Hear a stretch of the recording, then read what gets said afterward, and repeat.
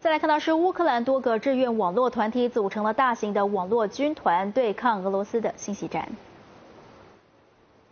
From small groups of activists, Ukraine created own cyber troops. The Ukrainian Cyber Alliance is a name for different groups of internet volunteers who join their efforts in order to fight back Russian information warfare. Ніхто ж не сталкувався до цього з такою потужною інформаційною боротьбою. Останні рази, якщо аналізувати загалом ситуацію по світу, такий вплив пропаганди на населення і маси використовувався під час Третього рейху. Все. Доволі цього часу не було. Але технології змінилися, світ змінився, ми живемо в інформаційному суспільстві. І ми даємо колосальні гроші саме на інформацію.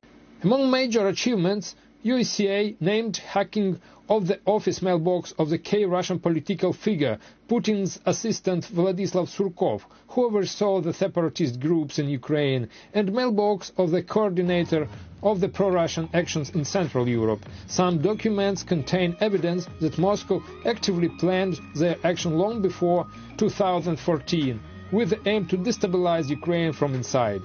USA had also published personal data of more than 50 Russian military pilots who were fighting in Syria and found evidence of presence of regular Russian troops in Donbass. Ukrainian cyber troops do not receive money from the Ukrainian government and all their activities based on volunteering.